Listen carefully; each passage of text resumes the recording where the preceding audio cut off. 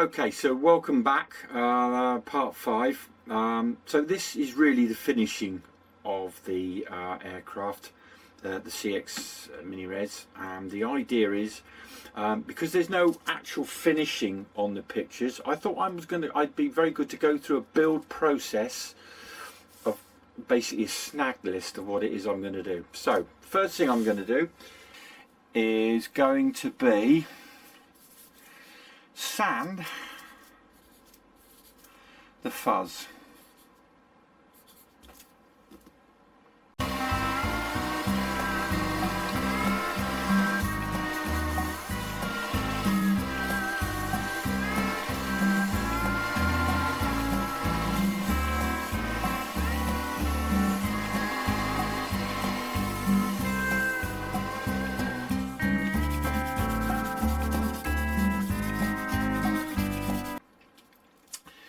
Now that I've sanded the fuzz, the next thing I'm going to do is I'm going to actually mark out the positioning for the main wing to join the fuselage.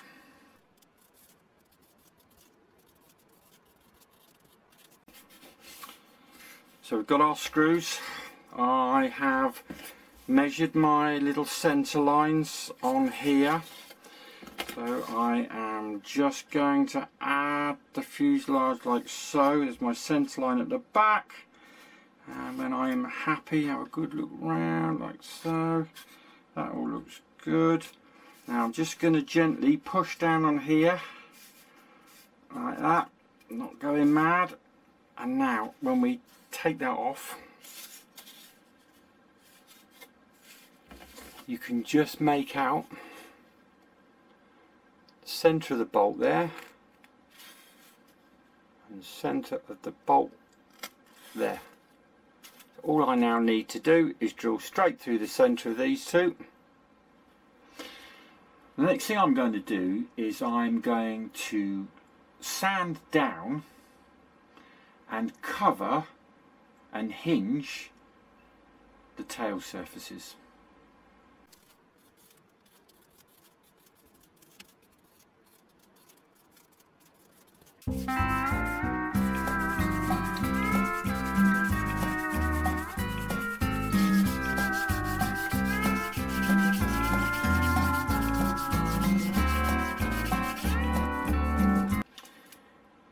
The next thing I'm going to do is I'm going to add the tail set to the boom.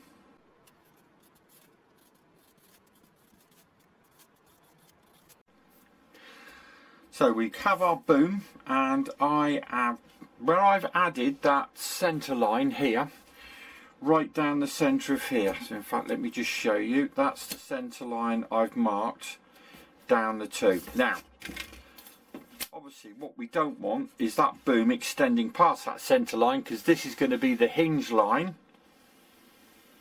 for the rudder. So the idea is that the boom is going to sit very close to the end. So all I'm going to do is just come in a couple of mils short, and I'm marking with a pencil. Now, the next thing I'm going to do is I'm just going to wrap a bit of tape across here. And what we actually want to do with a Dremel type saw, and what we're going to try and do is we want to cut a slot straight as you can across there, just wide enough for this to be able to slot in like so and fit right to the bottom.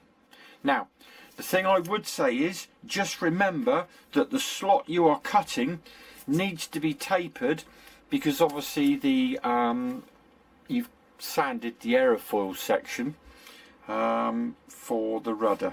So that's the next step, is I'm now just going to cut this slot here. So there we go. I have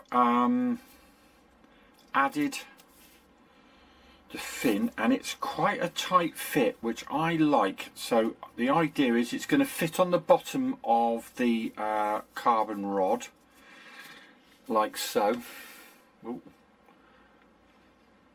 There. Now all I'm going to do now, this is why I didn't want to cover it first. All I'm going to do is I'm now going to very, very gently scribe a line here.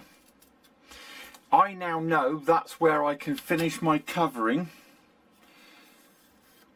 so that now I know where to finish my covering, and it's going to look dead neat and pucker. Okay, so I've got my hinged rudder, and I've cleared away the film around the glue area.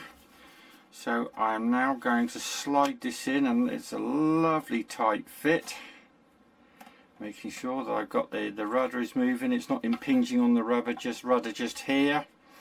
So the first thing I'm going to do is just make sure that it's sitting square, and then I'm going to add some cyano onto this. I'm not going to use epoxy because I think it's going to make it too heavy. Okay, so the fin's gone on very nice. Just be careful when you're wicking your super glue in here that it doesn't get in the hinge line or anything. Now, next thing we're going to need to do is to remove this little thing that we've been treasuring in this plastic bag, which is obviously to fit on the boom. And I'm just checking mine, and mine appears to fit very well. Alright. So the idea is that that is going to get glued to that like so, and then the tail plane sits on the brackets like so. So what I'm going to do, first of all, I'm going to pop these in here in the reverse just to make sure I've got this all lined up. When I've got it all lined up, I'm going to wick a bit of super glue around here. When that's finished, I'm then going to add, that way by the way, good tip to remind you, see those nuts there? What you want to do is go that way, because then they're not going to pull out. So the nuts face down. So that's basically going to get joined like that as accurately as possible. When I've done that, I'm then going to join this using these two bolts onto there like so.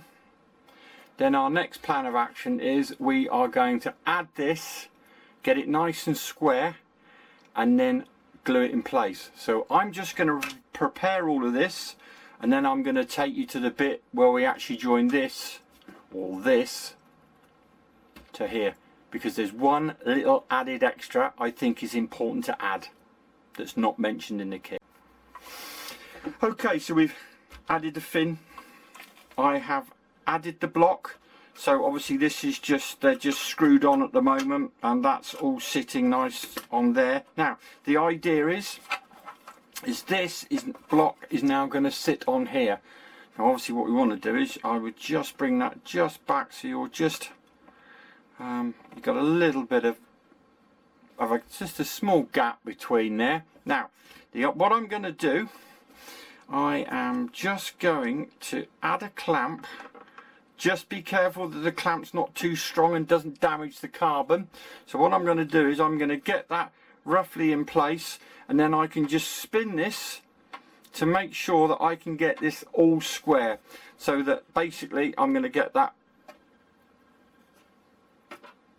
this bit here is at 90 degrees. So I'm just going to run through that. When I'm happy with all of that position, all I'm going to do is I'm going to very, very gently, and just make sure that you mark where you're going to put this, glue this, and just give it a little gentle rub with a little bit of, just a very small bit of emery. Don't go mad.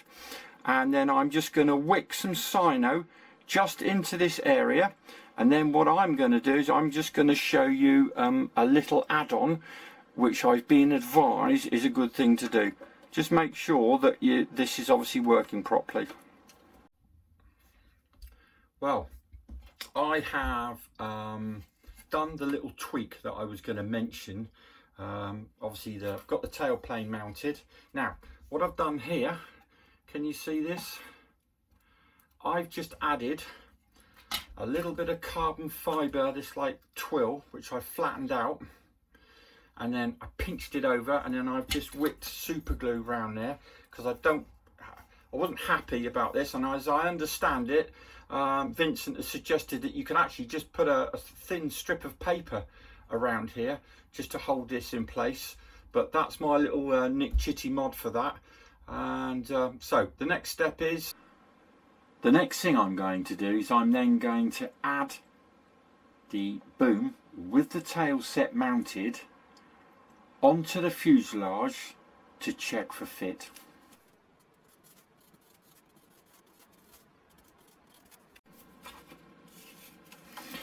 Okay, so I've managed to get my boom in. I've got to warn you, it did take me some time. I started off just gently using a file, and then I was coming up against the internal of the ply there, so I ended up actually gently, very gently, taking my time and easing it with this nice milling burr.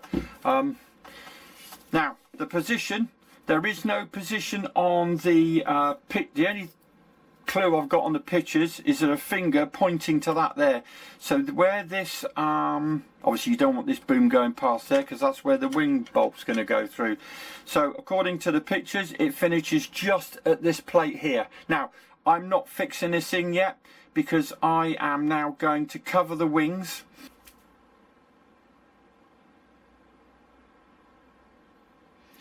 The next thing I'm going to do is check out the cable runs for the servos to the tail surface and prepare the boom for the push rods to go through the boom.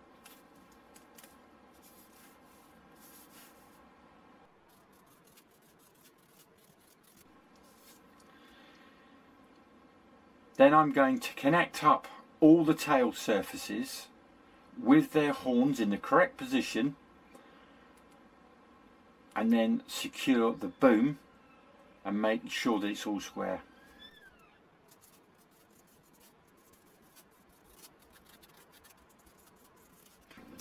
Right, okay, so the next step is attaching the boom to the fuselage, and let me just talk you through the process that I actually did.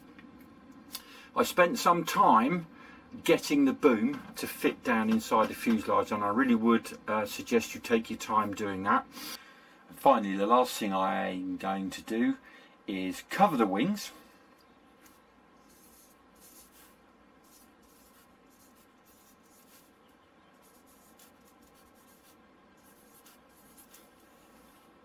I have covered my wing, ooh, shiny, and then I have my fuselage, which I'd already covered because I just found it was easier to cover it before I joined it. So I then mounted the wing to the fuselage and then slid the boom in.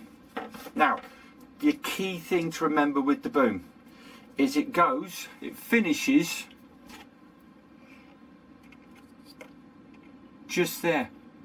There's just one picture on the build pictures, but somebody's doing that. So let me tell you, this rear former that takes the rear wing bolt, the carbon fibre tube fits against it. So there you go, one CXRES fuselage finished. Now, so the next thing I'm going to do, I'm not adding the control horns at the moment. The next thing we're now going to do is I'm now going to fit these control rods, and I'm going to start from this end, and I'm going to prepare the holes here, and I'm then going to feed them down through the fuselage to the servo. Okay, let me just show you what I'm doing with these push rods. I think at this level of build, everybody's going to have their own idea and everybody's going to be an expert. Let me show you what I've done. I've just marked with some masking tape where I think the exit holes for these tubes are going to go, and I've got one there for the rudder. So all I've done is I've actually put some tape over there and then just laid it at the right angle, remembering that obviously the horns are where side the horns are. So all I've now done is I've now cut that to length, and what I plan to do is, very carefully, I'm just going to apply a little bit of super glue. Do not get super glue anywhere near the ends of these, because it will just literally, it's game over. So I'm gonna have to be very, very careful about adding the super glue there. So I'm adding the glue there. Then when I've done that, I'm leaving this end in the fuselage free at the moment. And what I intend to do, which I will talk to you about, is I'm going to add the horn and the hook, possibly in reverse, for this reason. And the reason being is that I'm less likely to pollute the Bowden cable or the tube with super glue if I pre-make the control surface end, it's all dry, slide it in, and then I can do the mucking about in the fuselage. I think I'm less likely to have any accidents and set it up, less likely to have any accidents with super glue getting down on these tubes. Now, one last little tip: if you've got any silicone spray, just give this carbon rod just the slightest silicone spray. And the other thing I've done is I have literally just run that on there to put that onto a point. Would make it a lot easier. Just remember, try and get the white tubes cut to length before you start. The reason being is, particularly if you were to cut them in the fuselage, when you cut them, the pipe gets crimped slightly. So what will happen is you'll get some resistance on the push rod. So my advice is try and get everything set up to lengths before you start doing any gluing. And then when you get to your gluing, be very, very careful. I'm actually using thick cyano. I'm not using very, very thin cyano, because it's just, believe me, it's just going to spoil me day if I do that. So I'll let you know how I get on. I'm going to install the radio gear.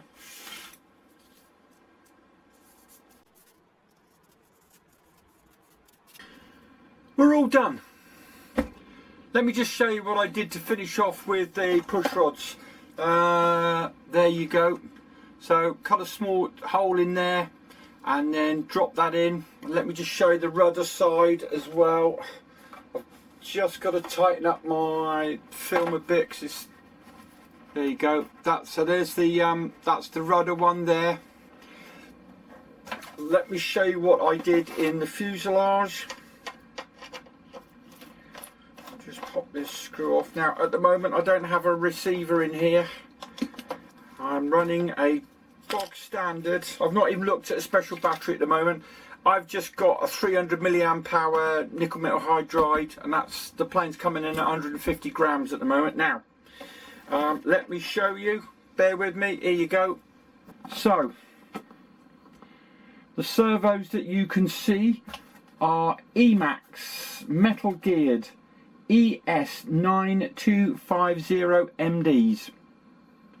I use 2 of those, and you can see where I've got my heat shrinks on. So that's the gearing, and there's plenty of room for the battery.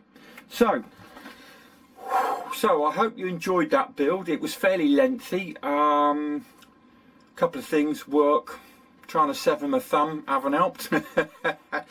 Now I'm going to leave final comments about the kit and that to the test flight. Now the one thing you're going to notice, no tow hook at the moment. Out of personal preference, what I would like to do is I'd like to fly mine. So I'm just going to pick a lightish wind day and I'm going to fly mine, or even if it's just a few flat field hand launches, I'm just going to want to fly mine first, and I want to get the position of my C of G. That I will all tell you about in the test flight, and then once I've done that, then I'll introduce the tow hook, and I will show you with the test flight at the end of it. I promise at the end I'll show you the tow hook bending on where I'm going to position it. It's just a personal choice. I'd just like to get the C of G right for me, and then add the tow hook to suit.